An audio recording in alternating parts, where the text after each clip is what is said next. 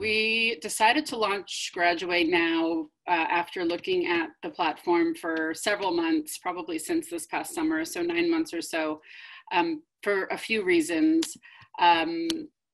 One, we hadn't previously budgeted for Graduate, and given that we had to cancel a number of events, including Reunion, we had funds that we were able to sort of repurpose that would have been used for those in-person gatherings that now we could put towards these digital opportunities.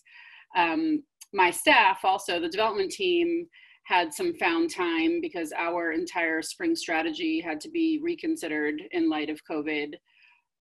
Fewer mailings, fewer events, postponed cultivation and stewardship events and other activities and initiatives. So it seemed like a good place to just shift our human resources.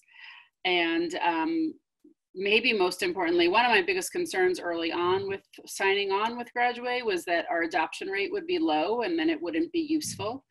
But given that our alumni are home for the most part and potentially looking to network more so, sadly, in the coming months, we thought that this would be a time when we could capture their attention and get the adoption rate up higher and also show our value as an institution. You know, I think everyone's looking for meaningful connections and a sense of community, and even more so than we normally are at this sort of scary and unprecedented and unknown time. And so Graduate really gives them the opportunity to not only interact with us as an institution and their alma mater, but it also really facilitates their relationships with each other.